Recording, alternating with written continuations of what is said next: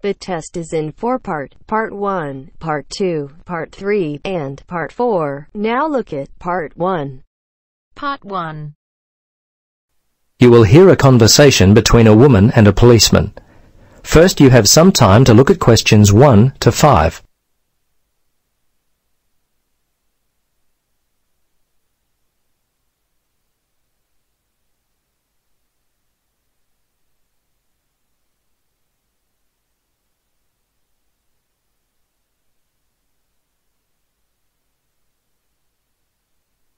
Now, listen carefully and answer questions 1 to 5.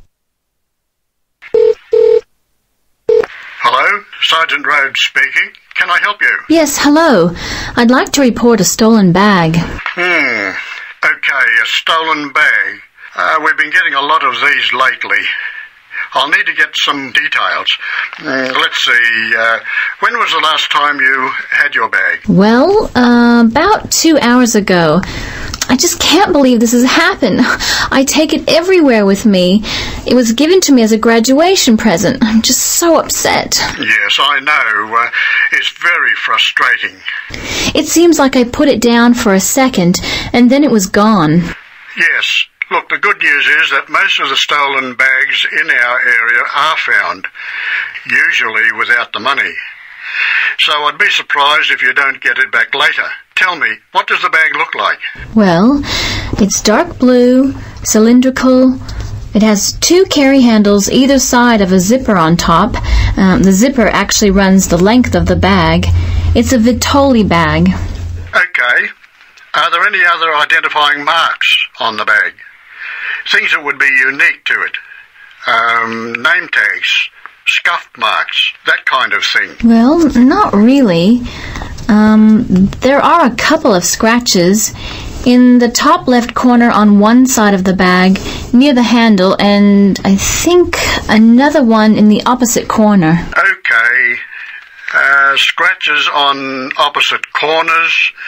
Now, where were you when the bag went missing? Well, I remember the time. It was 12:15. Oh, no, actually, it was a bit after that, more like 12:25, because I was supposed to meet one of my friends for lunch at 12:30. Anyway, I was standing outside the supermarket when all of a sudden a group of teenagers came walking past. They must have been heading towards the cinema.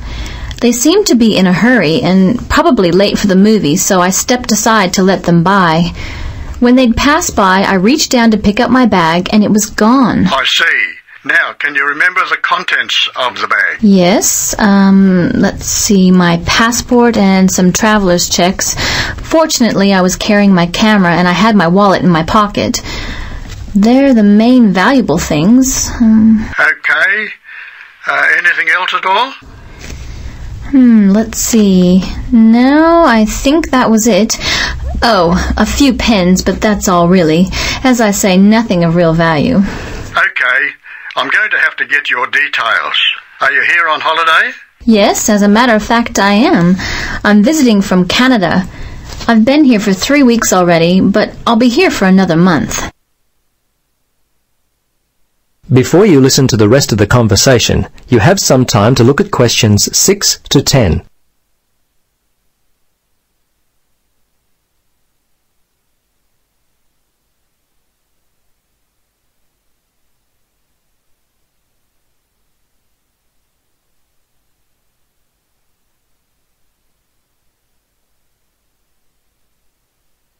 Now listen and answer questions 6 to 10.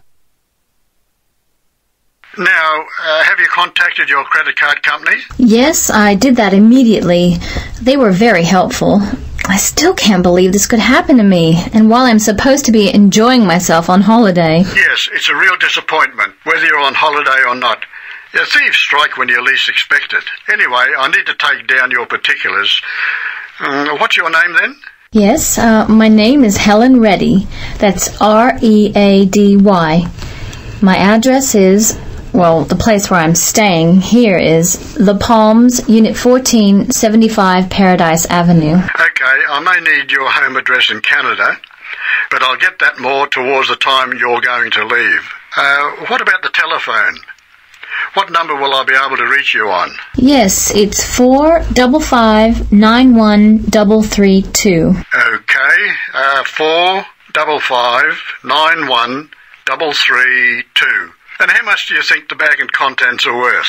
Well, it's not really a big cost. Probably only $100. It's the inconvenience of it all. I understand. Look, we have a lot of lost or stolen property recovered daily. Come by the station tomorrow and have a look. As I said, there's a high chance that we'll get the bag back. Your passport at the very least. Okay, thanks for your help.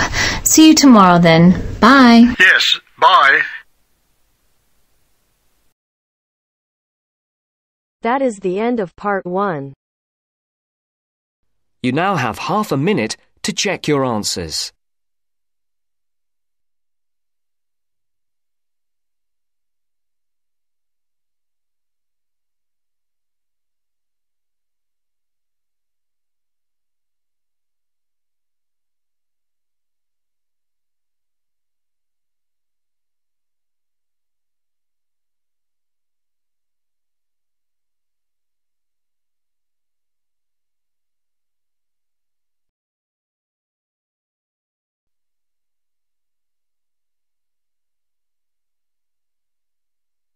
Now turns to part 2. Part 2. You will hear a recorded message giving information about an animal park. First, you will have some time to look at questions 11 to 15.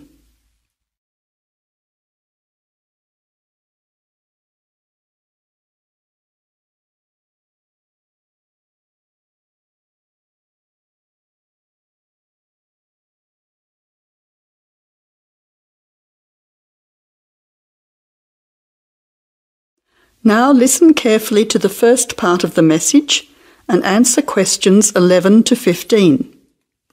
Welcome to the Australian Wildlife Park Information Line. The Australian Wildlife Park is very proudly owned and operated by an Australian family, John and Amanda Brooks, who operate the Australian Wildlife Park with their children, David and Sandra. The family doesn't receive any government assistance. It's solely funded by tourists visiting the park. Thank you for your support and assistance. When the Brooks family purchased the Australian Wildlife Park in 1987, the park housed a small collection of animals and birds on a modest 5-acre or 2-hectare property. A few years later, the park doubled in size when the family purchased the adjoining property. Also, the collection of animals started to boom. In May 2003, the family designed and built a new park in the public open space, once again more than doubling in size. The park now features about 200 species with more than 2,000 head of animals, birds and reptiles. Regarding the entry fee, adults pay $23, children aged 3 to 14 pay $10, age pensioners are $17 and students are $16. One of the great things about the Australian Wildlife Park is that all of the attractions are included in the entry fee. No extra money is needed around the park, so make the most of your experience. All shows, talks, photo opportunities and animal food are included in your entry fee. In addition, the Australian Wildlife Park is open every day of the year from 9 a.m. to 5:30 p.m, except Christmas Day, 25th of December. Before the final part of the message, you now have 20 seconds to look at questions 16 to 20.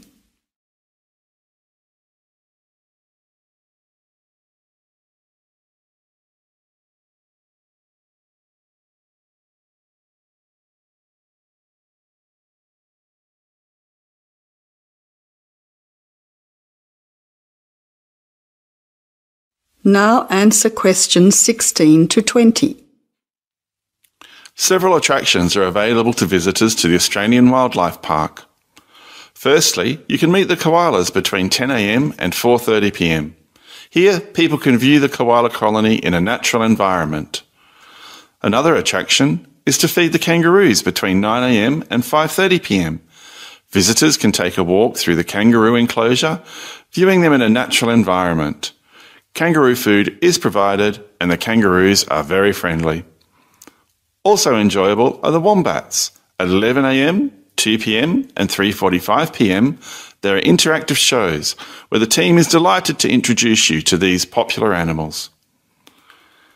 Other attractions that may interest you are an interactive farmyard, suitable for children of all ages. Animal food is provided, and the animals are very friendly. In addition, the working farm is where the country comes to town. Visitors can milk a cow, bottle feed a lamb, watch farm dogs gathering the sheep.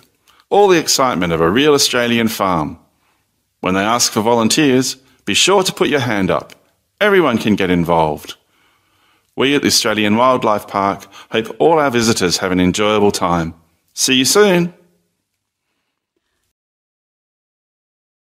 That is the end of part 2. You now have half a minute to check your answers.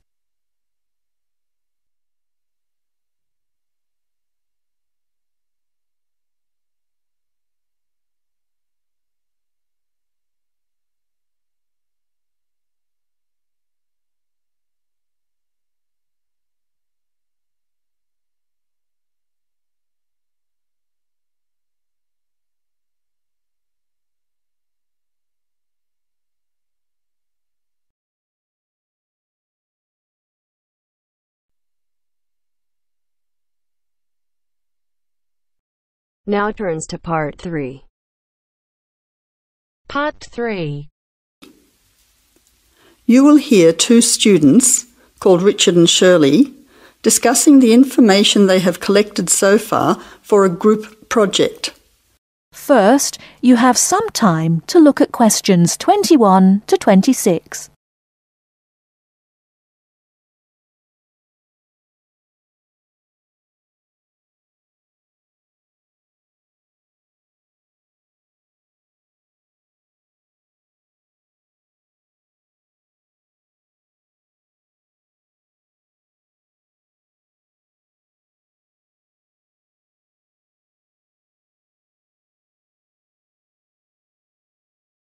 Now listen carefully and answer questions 21 to 26. Hi Shirley, glad you could meet me at the weekend to talk about the research we have to do on energy. Yes, Richard. I think it's important that we stay focused on the specific area of our research, energy consumption. Did you know that the demand for electricity is growing faster than coal, oil and gas can supply it? Yes, indeed. Coal and oil, which I discovered are also known as fossil fuels, could have disastrous effects on world climate. My research supports you. I also found out that the weather could be affected by global warming. However, a range of fuels are used around the world. Did you know that the most common fuels are the fossil fuels, with oil accounting for almost half at 45%? Coal and natural gas are equal next at 20%, with nuclear power being the lowest at 7%. Other sources of energy are also near the bottom at 8%. Before the final part of the conversation, you now have 20 seconds to look at questions 27 to 30.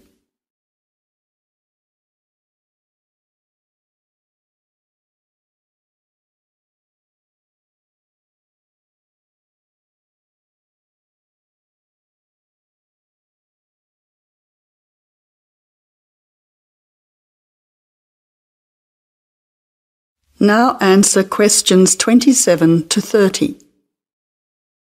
That information will be useful when we look at the different energy sources in detail.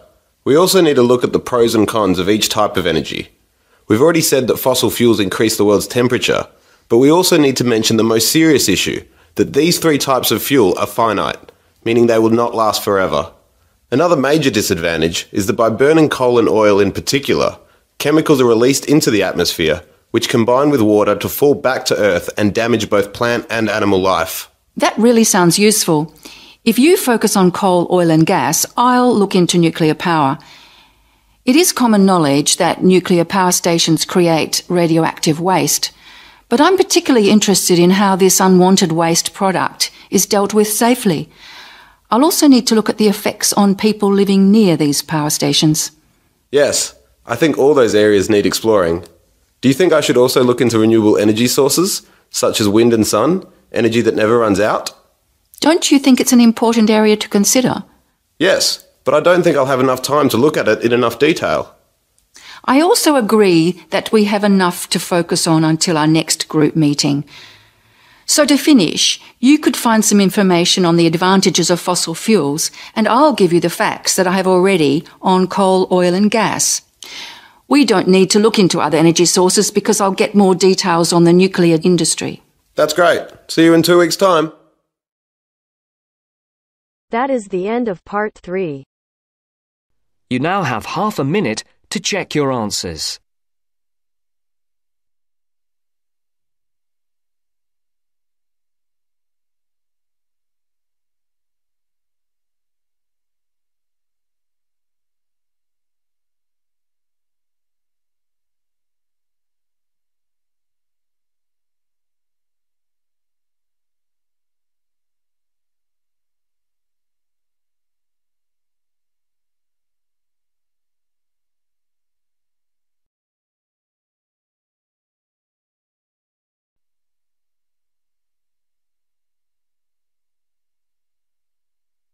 Now turns to part 4. Part 4. Section 4. You will hear part of a lecture on art history. First, you have some time to look at questions 31 to 40.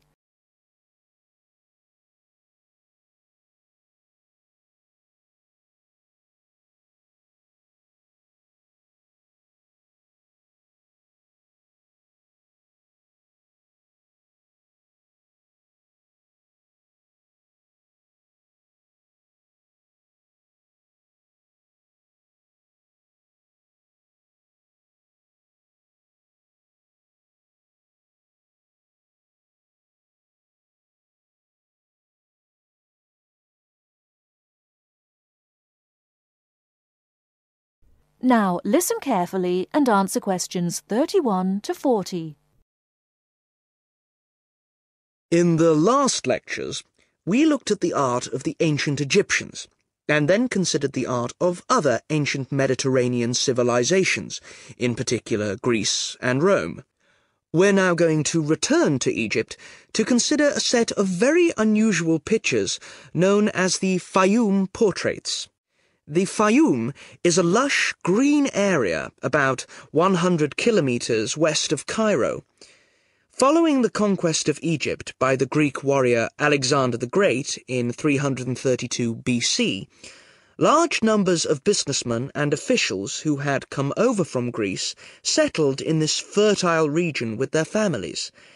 They gradually adopted some features of Egyptian culture, including the practice of mummification, embalming the bodies of their dead and wrapping them in linen bandages in order to preserve them as mummies.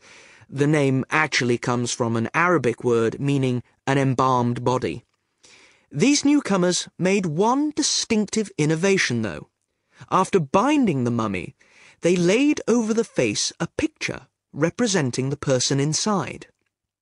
The portraits look like oil on canvas, but they were actually produced using a technique called encaustic, where the artist applies pigmented wax to a wooden board with a small spatula. The Egyptologist William Petrie, who discovered many of these mummies with their accompanying portraits at the end of the 19th century, was convinced that they were actually done in the lifetime of the subject, rather than being painted after the person's death, as had been the case with older Egyptian paintings. He felt they were very different from the traditional stylized images that had been used on Egyptian mummy casings in previous centuries, and was convinced that they were actually portraits giving a realistic depiction of the person. He pointed out that the boards on which they were painted showed signs of having been cut down to size to fit within the mummy bandages. To him, this suggested that they may have originally been larger and been hung in the houses of the owners during their lifetimes.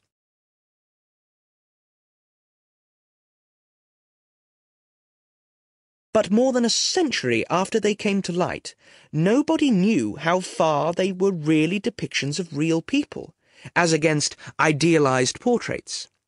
Then a team from Manchester University decided to find out, by recreating the faces of Fayum mummies in clay, and then comparing the reconstructions with the portraits. The team was provided with skulls from 2 Fayum mummies from the British Museum, and given the information, based on X-rays and other evidence, that one of the mummies was of a 50-year-old man, and the other was a woman in her early 20s. Armed only with this information, they set to work. First, they created copies of the skulls. Then they used clay to build up the facial muscles in order to reconstruct what the person looked like. After weeks of painstaking labour, 2 faces emerged. Only then were the 2 portraits revealed so that the match between the reconstructions and the portraits could be examined. In the case of the man, both model and portrait showed a broad, flat face with a slightly hooked nose and a fleshy mouth with broad lips.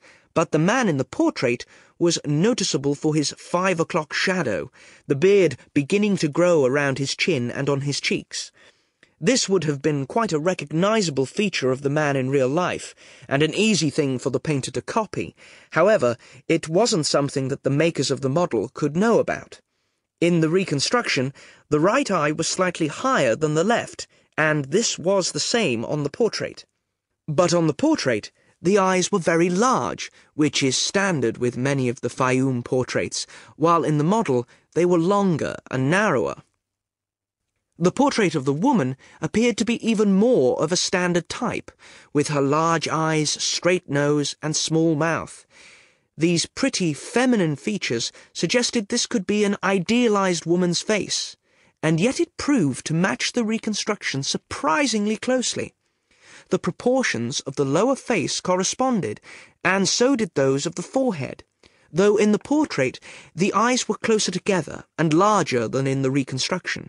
And in both cases, the head was set on a solid neck, suggesting a more powerful physique than you might have expected from these delicate features. So, overall, the similarities between the portraits and the models are too close to be accidental. The artists may have started from a standard picture, but attempts were made to modify this to reflect the characteristics of the subject, what gave the face its personal qualities. Obviously, this isn't much of a sample upon which to judge an entire genre of portraiture, but the researchers are convinced that, on the whole, the artists aimed to represent their subjects as they appeared in real life, whether this was flattering to them or not.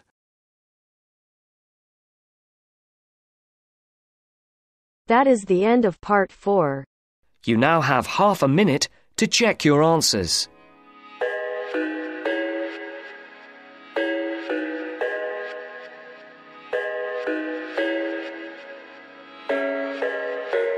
I thought I had it figured out, believed in us, we were meant to be, no doubt. A teenage love, everybody else could see the way we were, living in a fantasy. When I came